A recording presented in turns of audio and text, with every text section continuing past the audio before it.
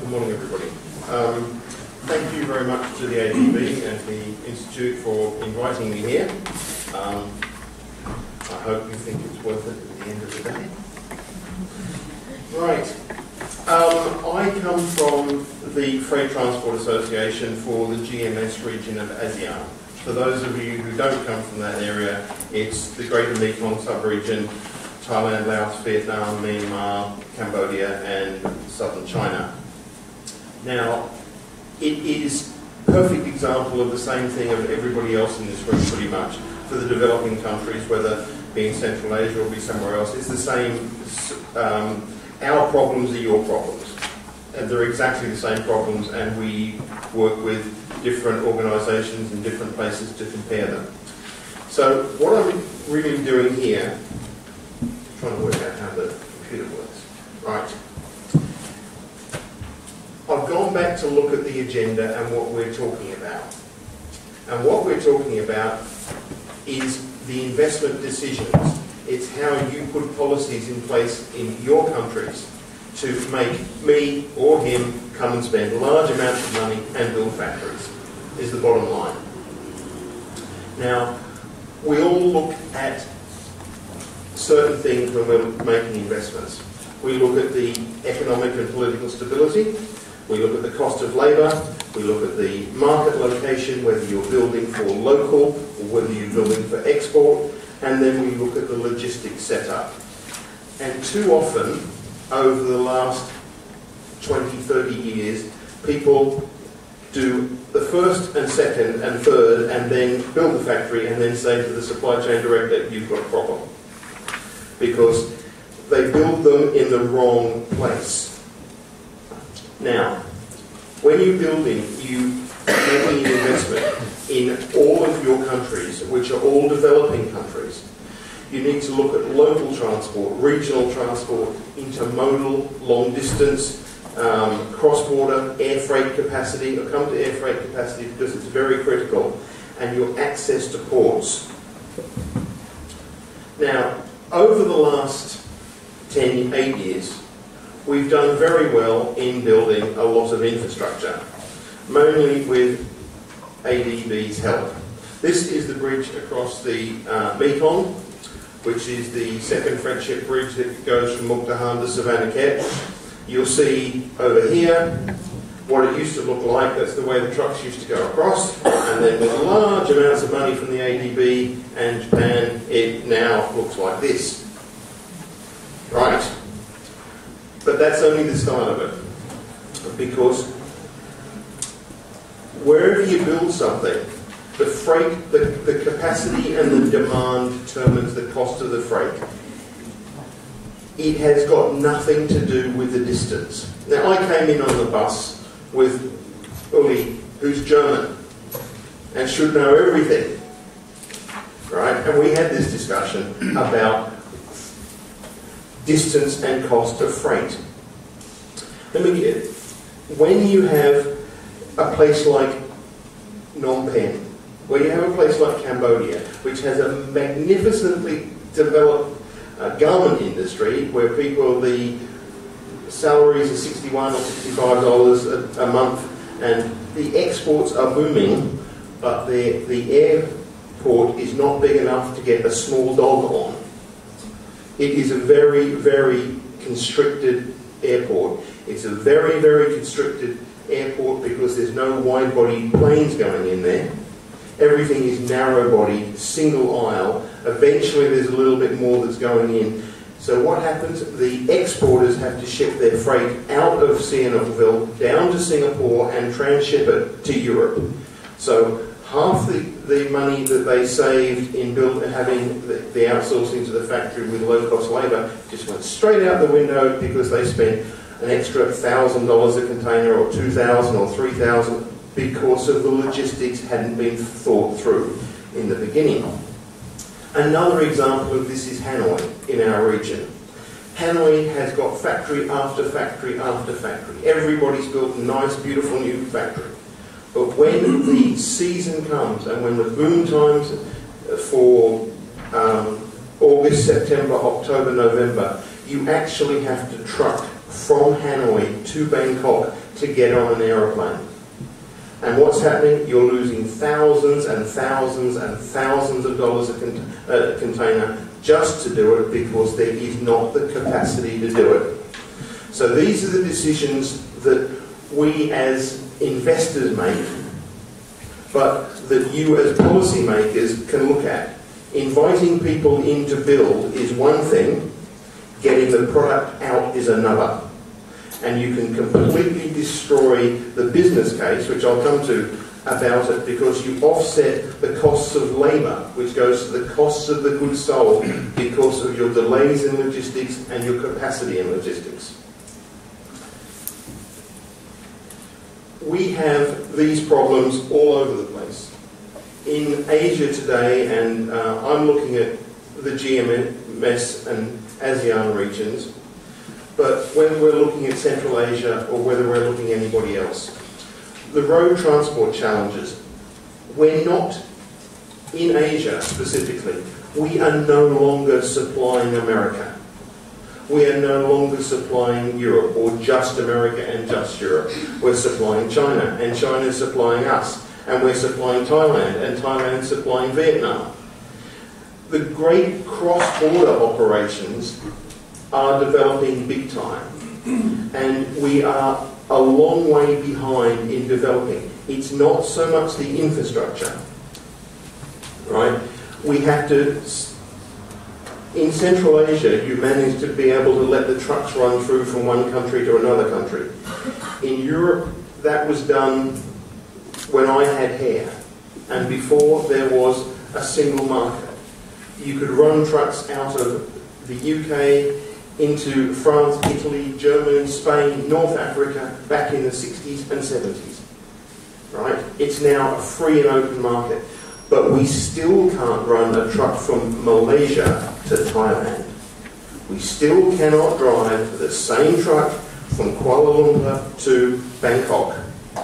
Why?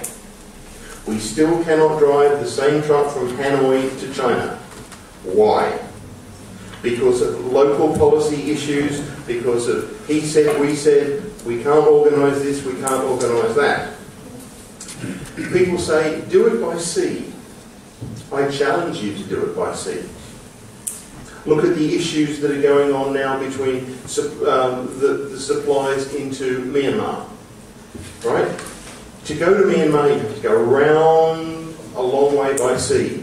It's only that far across the east-west economic corridor from Mesot, from the end of the road, the Ewek, which is supposed to run all the way across to the port in Myanmar. It's not finished. The trucks can't move. We can't even operate two ways on the same day on the same road. Right? So your alternative is 12 days round by sea, or 10 days with transshipment and transshipment and transshipment. I hear a lot of things about people saying about moving it by sea. But let's take a look at our seaports. I'm based in Hong Kong, and I used to be based in Singapore. They have two things in common. They are massive seaports. But have you ever noticed that Hong Kong doesn't actually produce anything? So why is it such an important seaport? One, because it is a deep seaport, and you can get very, very large ships in there with very deep draft. But secondly, because it's a very, very, very easy way to move cargo. It goes through very smoothly. There's so few restrictions on it. It's a transshipment is easy. Going out of a Chinese port can be a very long process. Going out of a Hong Kong port, they want you gone. Today, please, yesterday, quickly. It's the same with Hong Kong Airport. So when you're looking at policies for what you're making in make your place the easiest place to do business, your ports and your seaports and your airports.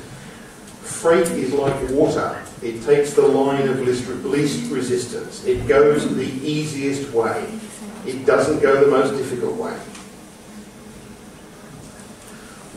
We have the situation in this part of the world where people spend millions and millions and millions of dollars on borders. And then they close them for lunch. There is a $500 million development, at least, at Xinjiang between China and Vietnam. It is open 5 hours a day, 5 days a week, because everybody goes to lunch at 12 o'clock and they come back at 3 o'clock. And they're not open on a Saturday, and they're not open on a Sunday, so there's trucks as far as you can see waiting to go through the border. A very simple thing that a policymaker can do something. But when we talk to customs, they say, oh, it's the border guard. When we talk to the border guard, oh, it's the immigration. Right? So policymakers, simple things don't all have to be bridges. They don't all have to cost you hundreds of millions of dollars. They could just be coordinating 2 departments to go to lunch at the same time.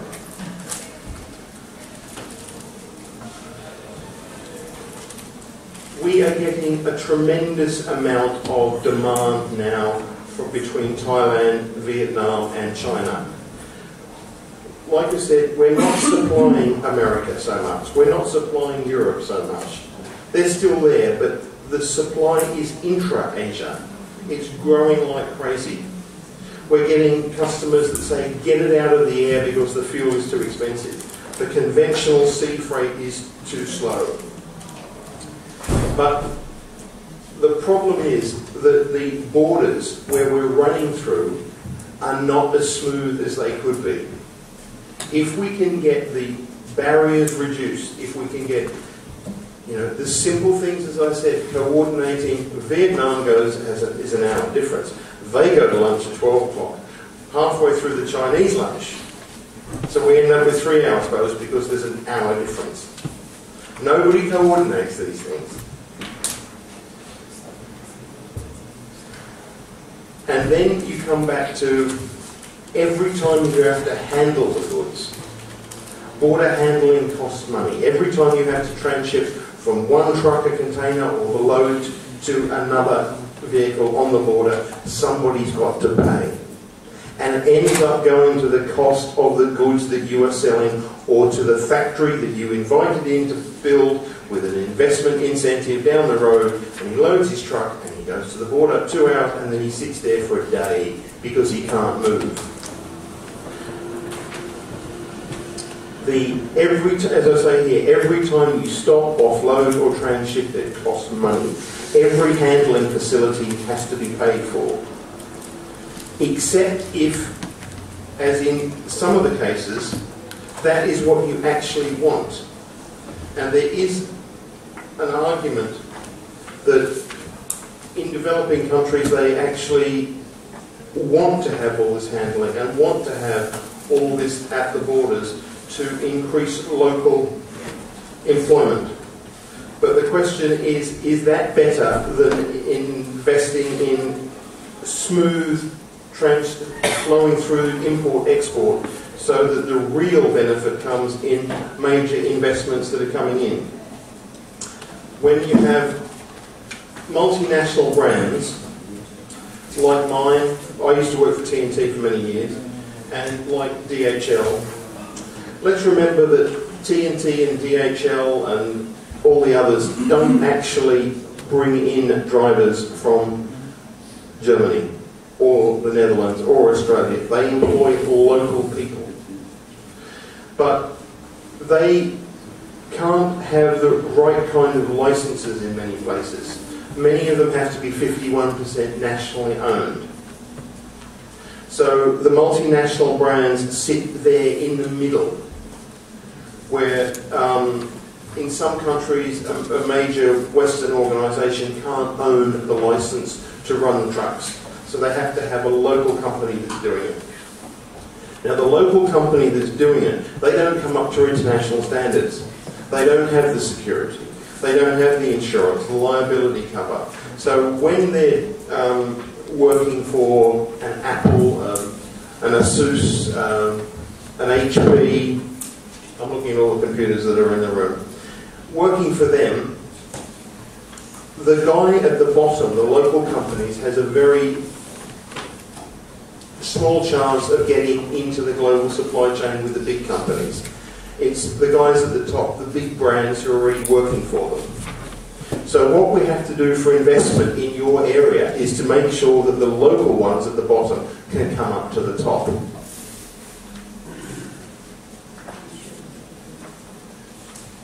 Because we have to make a business case. We have to make a risk. The Western organisation, the big company that's coming in, has to make a risk assessment, financial position, cash injections, etc., and the capex. So he has to go through a very major process to get through. Therefore, he tends to team up with the local company. Now, the local company think this is the investment, which is as soon as they get some money, we'll go ahead and buy a new car for the boss. I kid you not. This is the commonest thing that we see around in my industry, in the logistics industry. I fly into places in the GMS and in ASEAN to see transport operations where the trucks are broken down and blowing black smoke, the tyres are bald, the vehicles are dangerous, yet the boss picks you up at the airport in a car like this, or a Mercedes, or a stretch limo, because the investment decisions are going the wrong way. Because we need to find ways of, and this comes back to something that we're working with the Freight Transport Association. Major companies, DHL, TNT, etc., will tend to lease assets. We won't go out and buy cold all the aeroplanes, all the trucks, all the equipment. So we need to be able to lease on the ground. Now that's fine for DHL, whose bank balance will pick it up. But the way that the small companies in your countries need to be able to lease the assets to operate in the business that they're in. They need to be able to lease, and as I said here, you don't have to go to a bank. You have to go to Scania, you have to go to Volvo, you have to go to Mercedes, you have to go to AIEN, Mitsubishi, I know, it doesn't matter who. They will have leasing arms to put the equipment on the ground. But in terms of law, you need to think about their ability to reclaim the asset under failure. And that's what the stagnant point is. So when we're looking at policy, the ability to allow leasing reclaim. It went heavily wrong in Russia in the early 90s, where the Mercedes and other people came in and started leasing trucks. And then people decided they weren't going to pay for the trucks. And what was Mercedes going to do about it? Nothing. There's nothing you can do, because there's no recourse to law in many of your countries. So that is an issue of policy, that if we can get recourse to law, then the leasing will follow. And the leasing, the private sector industries, all of the companies that make equipment will be happy to organise the leasing, but they need to be able to get it back if something goes wrong, and that's a major policy issue. So, you probably all wondered in the presentation what this was about. Right? It's an expression, I don't know if you heard it before. The elephant in the room means what we don't talk about. The thing that is never mentioned, because it upsets everybody and it's too embarrassing.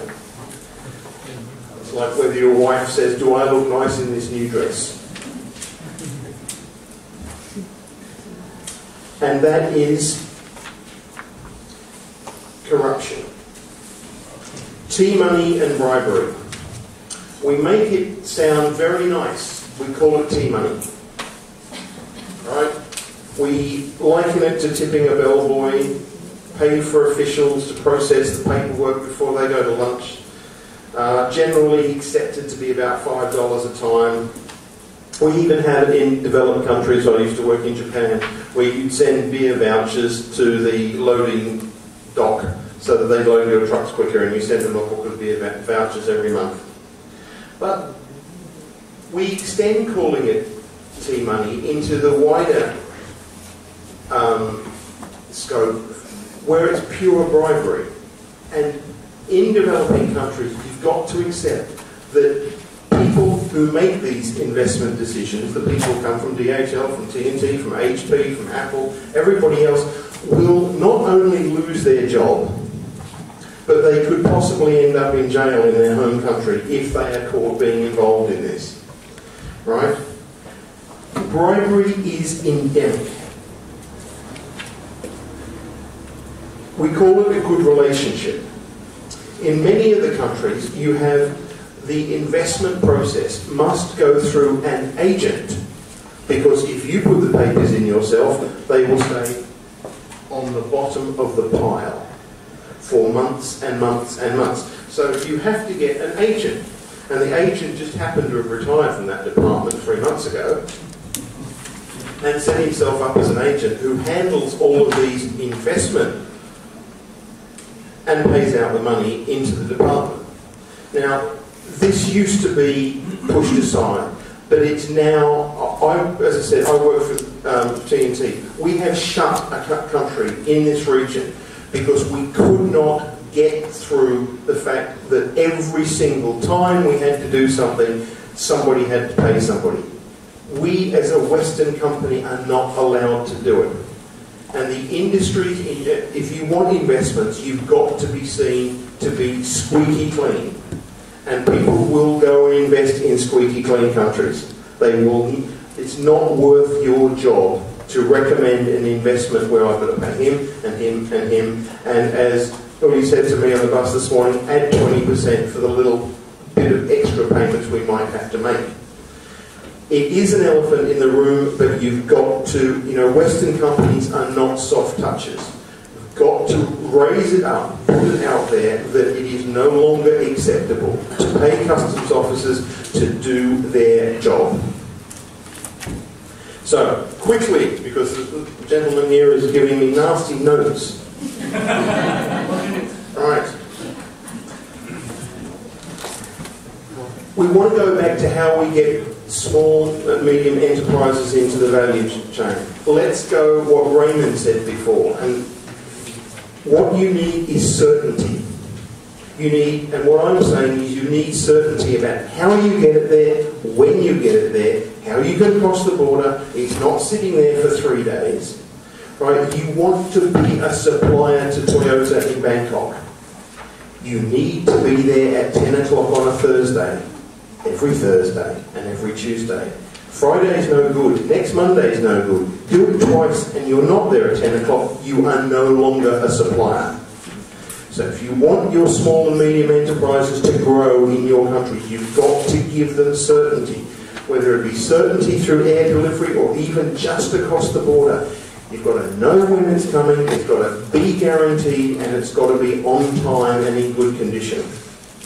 They don't need uncertain transit times, and they don't need to not know how much they're going to have to pay bribery today, next week to get there. Right? Ensuring fulfillment, I was trying to speed up here.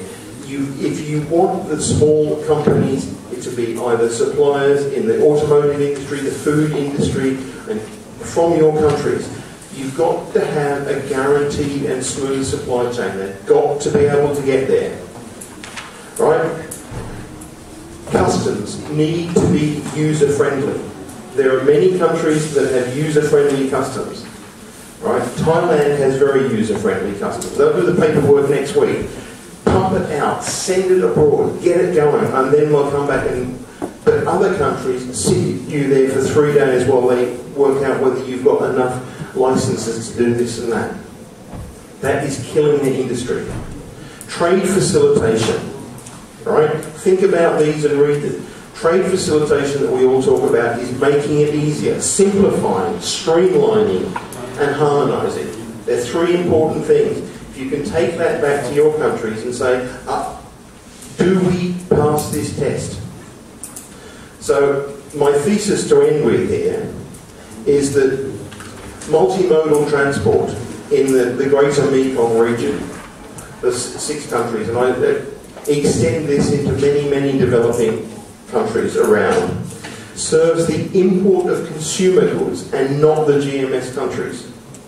New roads and bridges are done to improve market access to the hinterland, but the physical barriers are still dominant, and we've got the cheapest people in the world, but we're paying them more for transport than we ever need to do, and that goes on to what you're trying to sell. Right, I won't go through this because otherwise I'll be escorted out of the door. Right, but it's in the presentation, and the GMS Freight Transport Association, we're the body that brings the industries together in our region. There's a CARIC in Central Asia, which does pretty much the same thing. We're working to improve the borders, to improve everything else. So there's a whole list of the sort of things in these plans on here that we're doing, right? Which are there to improve and advise governments at the local level. And one final point, right?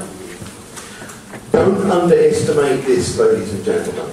Do not underestimate the train, the movement to train away from sea and air. It's running now between China and Europe. HP ship everything out of Chongqing to Europe by train every week, not by sea and not by air, through the different routes across Central Asia. But it could be so much better because as smaller shippers are trying to move, they are getting stuck at the borders for days and days and days. So that's causing the problem. So, I won't say the rest of the next 20 minutes of things I've got to say. So thank you very much, and I hope I didn't bore you to death. And the major issue I'm just saying is, if you want to, from a policy perspective, if you want people to come and invest in your country, make it easy to get the stuff out when they've made it. Thank you.